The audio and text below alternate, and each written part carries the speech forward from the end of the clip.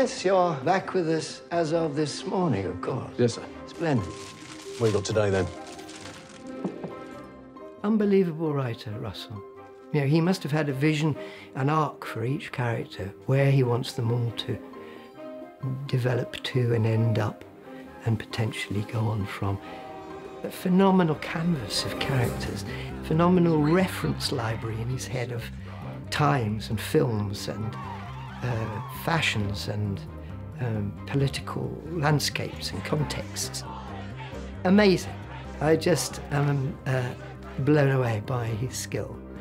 And you can sense a real love for the whole Morse legacy and for all the characters. What Russell and Damien Timmer and Mammoth Screen have done is managed to capture the magic of that, the quality of the storytelling, Colin Dexter's beautiful work and the intricacies of all of those puzzling dramas, and bring it, albeit through the lens of the 60s and 70s, in a very modern, noir, beautiful, cinematic way.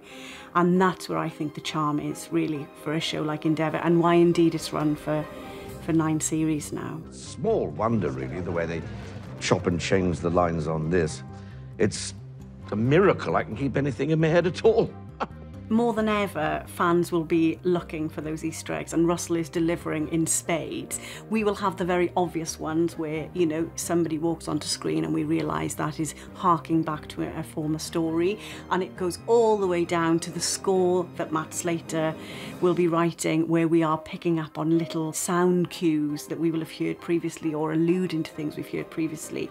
The beauty of Russell's writing for me is when I'm given that very first draft script and I go through it and I think, oh, there's this, there's that, there's this from series 1, from series 2, oh, and there's this from 1971. And I go through that script and I feel very pleased with myself that I've picked up on all these beautiful Easter eggs. And then someone else will read it and say, oh, did you catch this from series 5? And did you catch that from the Rolling Stones? Because that song was released in the year that we're setting this show. And I'll think, gosh, I've missed so many. For me, it is in the breadth of references. Jesus. Yes, Sergeant. I rather think that was the general idea.